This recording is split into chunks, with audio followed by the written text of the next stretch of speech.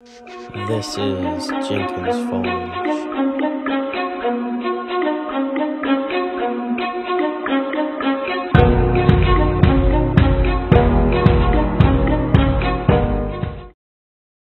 Good afternoon, everybody. It's Ryan Jenkins again with Jenkins Farms.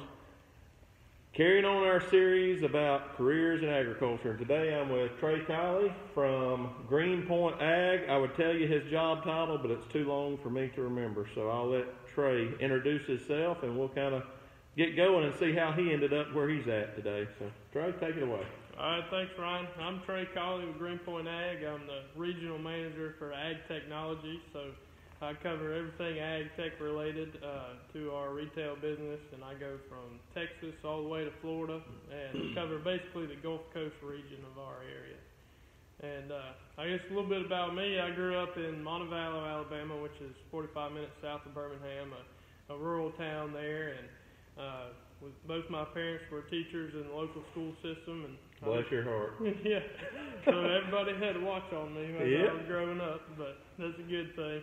But I really enjoyed growing up there, and my parents were very people-oriented and teaching-oriented, so immediately going into my career, I knew I wanted something down that route where I could really help people, and that's what I feel like I'm able to do in my current role, and do that to a degree where it really makes an impact. Right. That's kind of what makes me tick in my everyday job.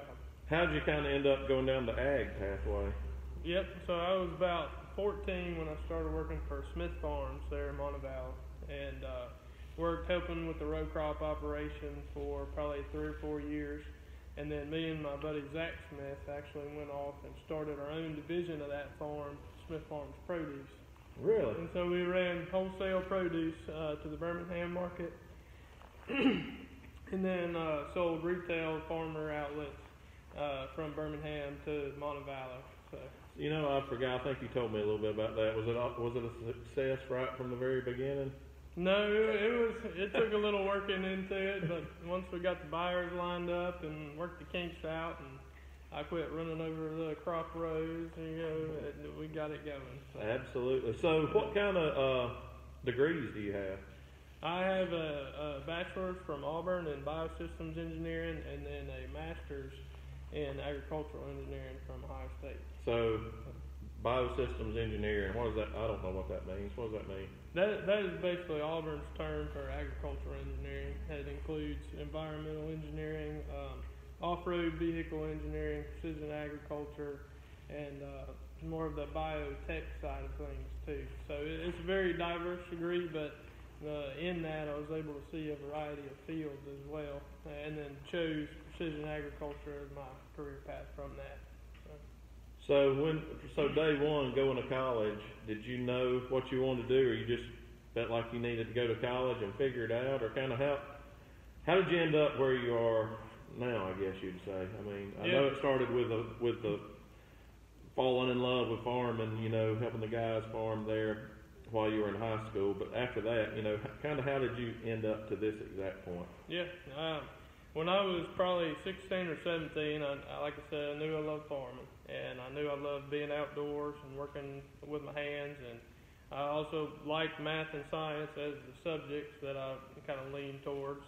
So I was trying to come up with what's the best way I can put all of those together, and I looked up the Biosystems Engineering department and said, oh, maybe this off-road machinery or precision agriculture would be a fit.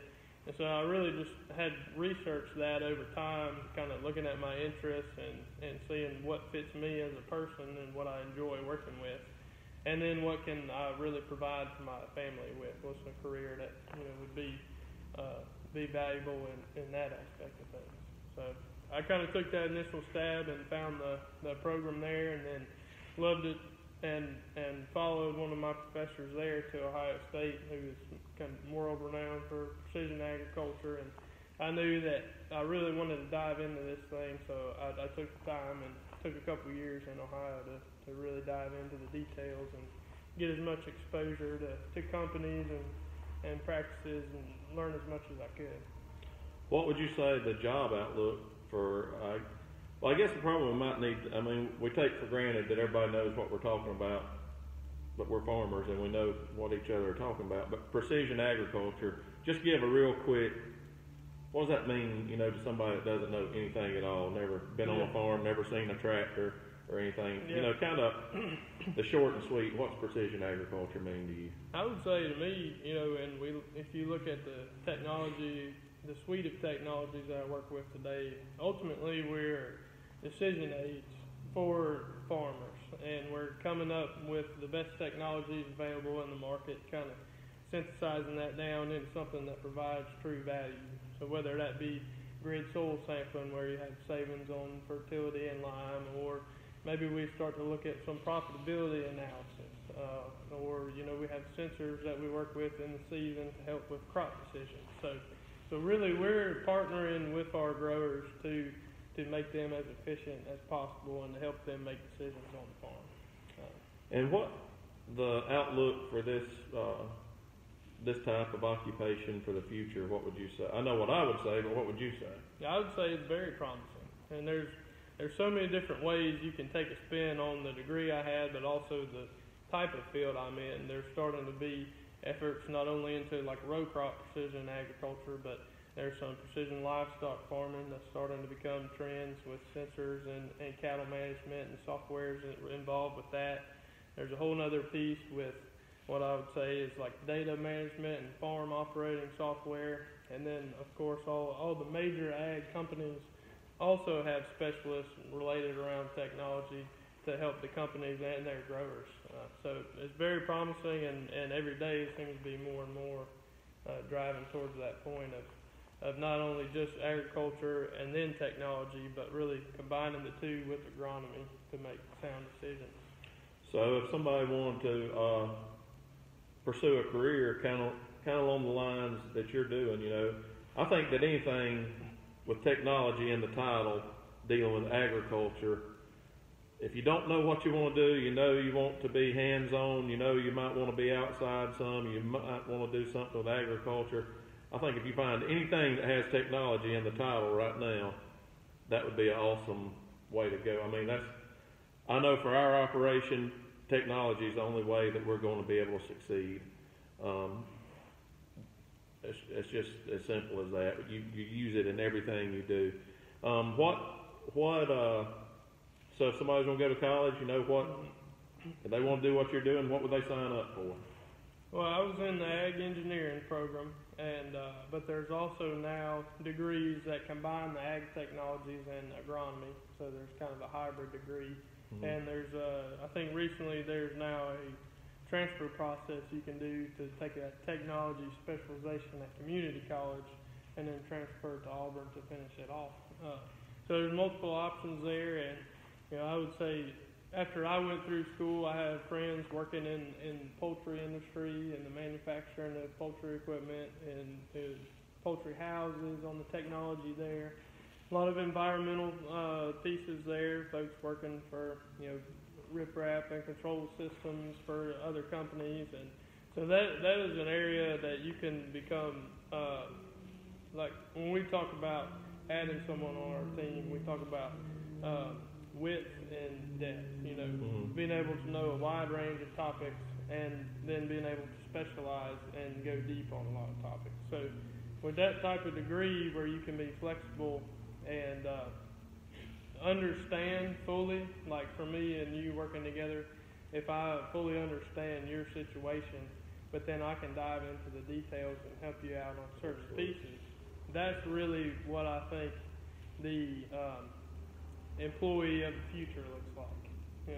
You know, before we've been into, okay, I'm a welder, I'm a, you know, painter, and there's nothing wrong with that. Those are great careers, but the ability to adapt and have both wide and deep knowledge, I think, is where people are really going to get the most benefit from.